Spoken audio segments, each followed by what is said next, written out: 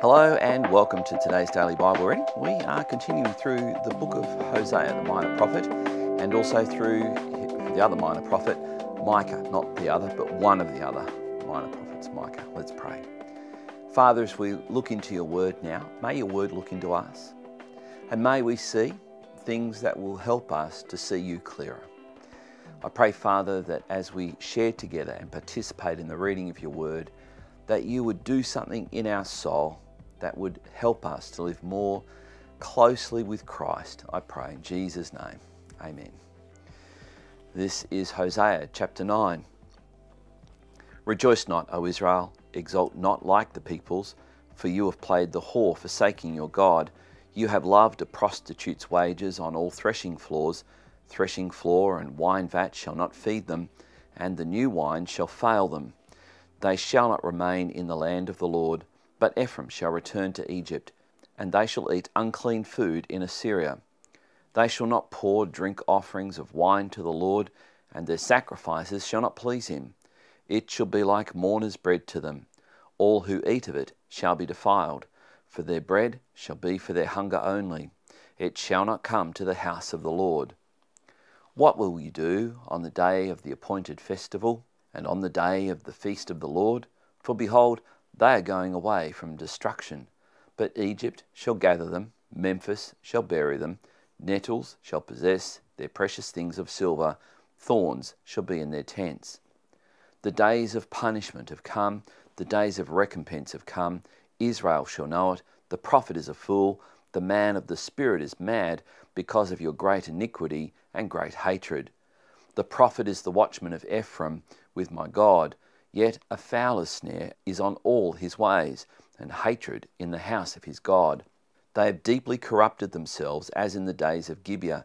He will remember their iniquity, he will punish their sins. Like grapes in the wilderness, I found Israel.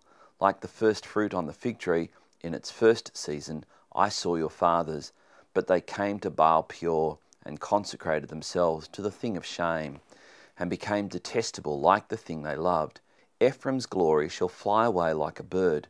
No birth, no pregnancy, no conception. Even if they bring up children, I will bereave them till none is left. Woe to them when I depart from them. Ephraim, as I have seen, was like a young palm planted in a meadow. But Ephraim must lead his children out to slaughter. Give them, O Lord, what will you give? Give them a miscarrying womb and dry breasts. Every evil of theirs is in Gilgal. There I began to hate them because of the wickedness of their deeds. I will drive them out of my house. I will love them no more. All their princes are rebels. Ephraim is stricken. Their root is dried up. They shall bear no fruit. Even though they give birth, I will put their beloved children to death. My God will reject them because they have not listened to him. They shall be wanderers among the nations. So clearly you can see here Hosea is pointing out, and we've already seen by his own marriage, the illustration of his own marriage, just how Israel turned its back on God and went to become unfaithful and spiritually adulterous, going into idolatry. And here we have Hosea just lambasting the so-called prophets of these false gods who claim to speak on behalf of God, yet promoting idolatry.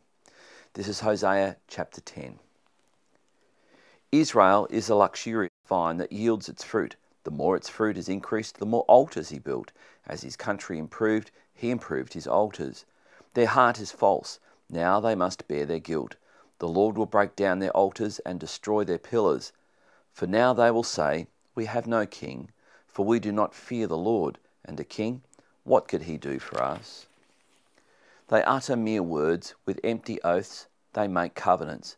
So judgment springs up like poisonous weeds in the furrows of the field. The inhabitants of Samaria tremble for the calf of Beth-aven. Its people mourn for it, and so do its idolatrous priests, those who rejoiced over it and over its glory. For it has departed from them. The thing itself shall be carried to Assyria as tribute to the great king. Ephraim shall be put to shame, and Israel shall be ashamed of his idol. Samaria's king shall perish like a twig on the face of the waters. The high places of Arvan, the sin of Israel, shall be destroyed. Thorn and thistle shall grow up on their altars, and they shall say to the mountains, Cover us, and to the hills, Fall on us. From the days of Gibeah you have sinned, O Israel. There they have continued. Shall not the war against the unjust overtake them in Gibeah? When I please, I will discipline them, and nations shall be gathered against them, when they are bound up for their double iniquity. Ephraim is a trained calf that loved to thresh, and I spared her fair neck.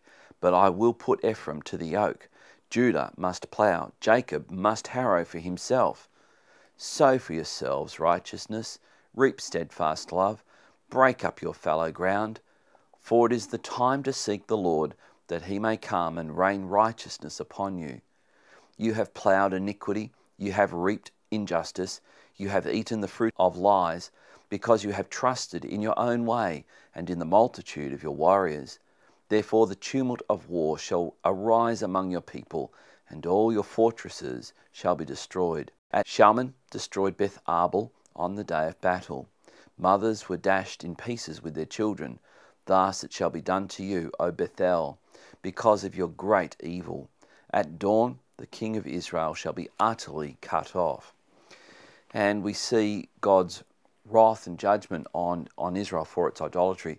Interesting, one of the verses here in verse 8 is cited in the book of Revelation, which gives us a clue about the spiritual condition being addressed in the book of Revelation as well. That there's clearly a focus on Israel, and again, it's using the same language, describing rampant idolatry and the judgment of God. This is Micah chapter 5, and as with all of the prophets, and it doesn't matter, major or minor prophets, they speak of judgment, but then they speak of redemption.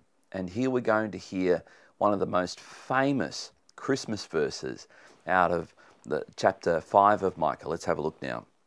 Now muster your troops, O daughter of troops. Siege is laid against you. With a rod they strike the judge of Israel on the cheek.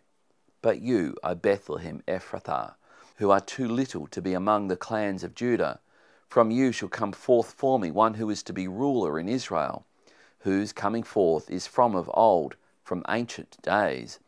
Therefore he shall give them up until the time when she who is in labour has given birth. Then the rest of his brothers shall return to the people of Israel, and he shall stand and shepherd his flock in the strength of the Lord, in the majesty of the name of the Lord his God, and they shall dwell secure. For now he shall be great to the ends of the earth, and he shall be their peace. When the Assyrian comes into our land and treads in our palaces, then we will raise against him 7 shepherds and 8 princes of men. They shall shepherd the land of Assyria with the sword, and the land of Nimrod at its entrances. And he shall deliver us from the Assyrian, when he comes into our land and treads within our border.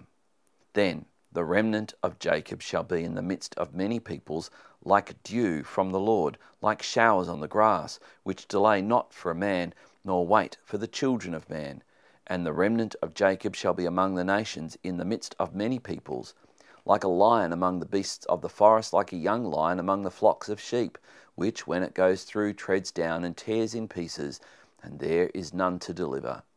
Your hand shall be lifted up over your adversaries, and all your enemies shall be cut off. And in that day, declares the Lord, I will cut off your horses from among you, and will destroy your chariots. And I will cut off the cities of your land, and throw down all your strongholds. And I will cut off sorceries from your hand, and you shall have no more tellers of fortunes. And I will cut off your carved images, and your pillars from among you. And you shall bow down no more to the work of your hands, and I will root out your Asherah images from among you, and destroy your cities. And in anger and wrath I will execute vengeance on the nations that did not obey.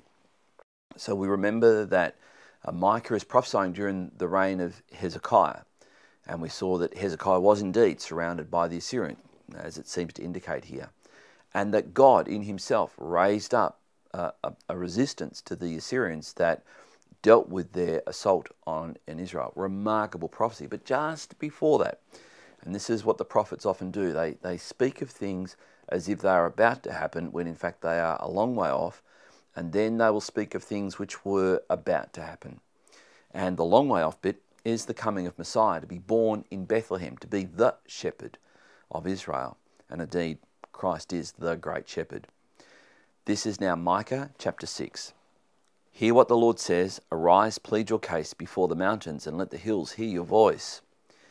Hear, you mountains, the indictment of the Lord, and you, enduring foundations of the earth.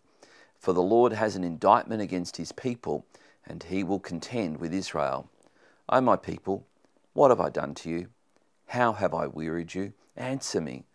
For I brought you up from the land of Egypt, and redeemed you from the house of slavery. And I sent before you Moses, Aaron, and Miriam. O my people, remember what Balak, king of Moab, devised, and what Balaam the son of Beor answered him, and what happened from Shittim to Gilgal, that you know the righteous acts of the Lord. With what shall I come before the Lord, and bow myself before God on high? Shall I come before him with burnt offerings, with a calf a year old? Will the Lord be pleased with 1,000 rams, with 10,000 of rivers of oil? Shall I give my firstborn for my transgression, the fruit of my body for the sin of my soul? He has told you, O man, what is good, and what does the Lord require of you, but to do justice, and to love kindness, and to walk humbly with your God. The voice of the Lord cries to the city, and it is sound wisdom to fear your name. Hear of the rod and of him who appointed it. Can I forget any longer the treasures of wickedness in the house of the wicked, and the scant measure that is accursed? Shall I acquit the man with wicked scales, and with a bag of deceitful weights? Your rich men are full of violence, your inhabitants speak lies, and their tongue is deceitful in their mouth. Therefore I strike you with a grievous blow, making you desolate because of your sins. You shall eat, but not be satisfied, and there shall be hunger within you.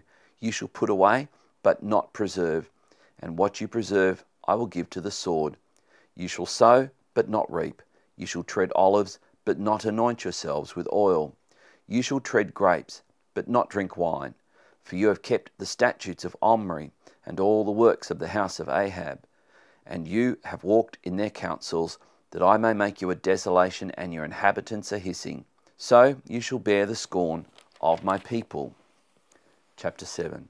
Woe is me, for I have become as when the summer fruit has been gathered, as when the grapes have been gleaned.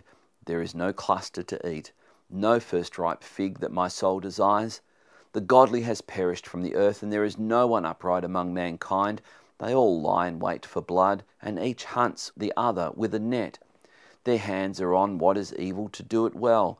The prince and the judge ask for a bribe, and the great man utters the evil desire of his soul. Thus they weave it together.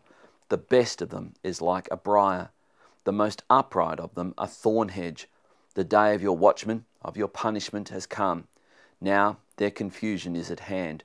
Put no trust in a neighbour, and have no confidence in a friend. Guard the doors of your mouth from her who lies in your arms. For the son treats the father with contempt. The daughter rises up against her mother, the daughter-in-law against her mother-in-law. A man's enemies are the men of his own house. But as for me, I will look to the Lord. I will wait for the God of my salvation. My God will hear me. Rejoice not over me, O my enemy. When I fall, I shall rise. When I sit in darkness, the Lord will be a light to me. I will bear the indignation of the Lord, because I have sinned against him, until he pleads my cause and executes judgment for me. He will bring me out to the light. I shall look upon his vindication. Then my enemy will see, and shame will cover her who said to me, Where is the Lord your God? My eyes will look upon her. Now she will be trampled down like the mire of the streets. A day for the building of your walls. In that day the boundary shall be far extended. In that day they will come to you from Assyria and the cities of Egypt, and from Egypt to the river, from sea to sea, and from mountain to mountain. But the earth will be desolate because of its inhabitants, for the fruit of their deeds. Shepherd your people with your staff, the flock of your inheritance, who dwell alone in a forest in the midst of a garden land. Let them graze at Bashan in Gilead, as in the days of old, as in the days when you came out of the land of Egypt. I will show them marvellous things. The nations shall see and be ashamed of all their might. They shall lay their hands on their mouths, their ears shall be deaf. They shall lick the dust like a serpent, like the crawling things of the earth. They shall come trembling out of their strongholds. They shall turn in dread to the Lord our God, and they shall be in fear of you. Who is a God like you, pardoning iniquity and passing over transgression for the remnant of his inheritance? He does not retain his anger forever, because he delights in steadfast love. He will again have compassion on us. He will tread our iniquities underfoot. You will cast all our sins into the depths of the sea. You shall show faithfulness to Jacob and steadfast love to Abraham, as you swore to our fathers from the days of old. And there we have the hope of redemption. There it is, where Micah is noting that God is the God who pardons iniquity and he passes over transgression. And it's the hope of redemption that will ultimately be found in the coming of the Messiah, the one to be born in Bethlehem, the one who will have his face struck, it says, and he will be the Messiah who becomes the atoning sacrifice. Wow. Let's pray. Father, we do thank you that we can see your plan unfolding, and as our jigsaw box lid now begins to take shape and we begin to see the major prophets point to Christ, the minor prophets point to Christ. We see in the Gospels, it points to Christ. We see in the epistles, it points to Christ. Lord, the foreground of our picture now is becoming so much clearer. It was always about Christ. It was about Christ as the centerpiece of your glory, the centerpiece of redemption, the centerpiece of the very reason you created us, that we might come into a relationship with Christ. And Lord, I pray that today those who are participating in this Bible reading would begin to experience this joy. They would begin to experience the fruit, the peace, and the love of being in a relationship with Christ. May they experience that fruit today. In Jesus' name I pray. Amen. Thank you for watching this video, and thank you for coming on this journey. Please give this a thumbs up, and if you haven't yet subscribed, please subscribe. Got a question or a comment, leave it there in the comment section and I'll get to it when I can. And you'll see me tomorrow for our next daily Bible read.